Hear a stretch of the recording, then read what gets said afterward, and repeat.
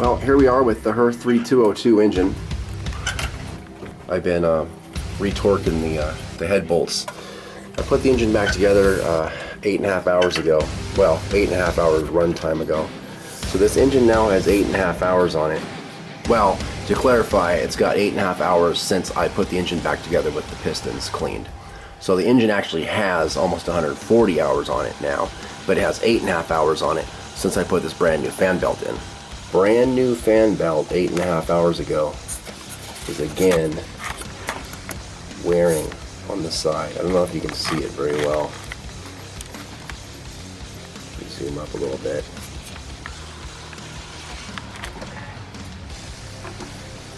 You see how little chunks are taken out of the side? And it's only on the side that's closest to us. If I rotate this, the other side, the opposite side, there's nothing going on. There's no wear. It's only happening on the mag side of this belt. Look, we've got threads coming out already. This is only after 8.5 hours. Hirth 3202 engine doesn't even have 150 hours on it. Look at that. Look at how bad it's worn. And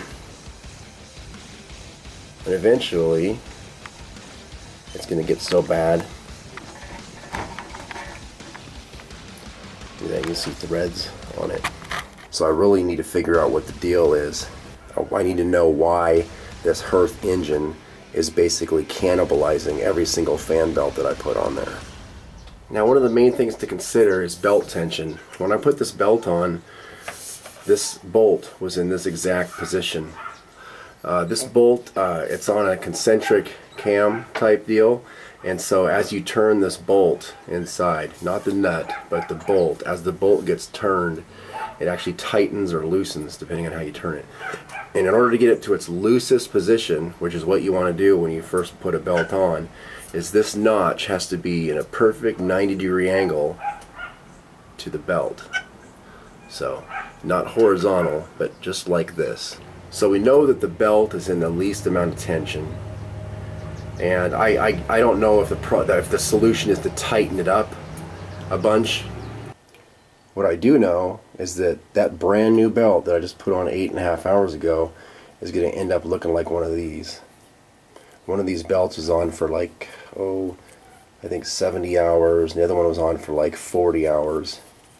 But both of these belts, these older belts, nearly disintegrated before I replaced them. One of them has disintegrated so badly. This is the last one that I pulled off. This is how bad it was. This thing was just a few threads from breaking.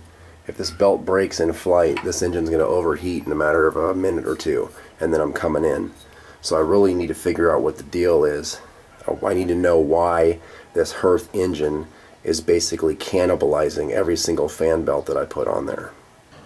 One important thing to note here is that there's only wear on the mag side of these belts, on the rear edge. None of these belts show any wear on the forward edge, on the PTO side. So this is the edge towards the front of the aircraft. Well, this is the edge towards the output shaft, is what I should say, because mine is a contractor configuration. And those edges are pristine.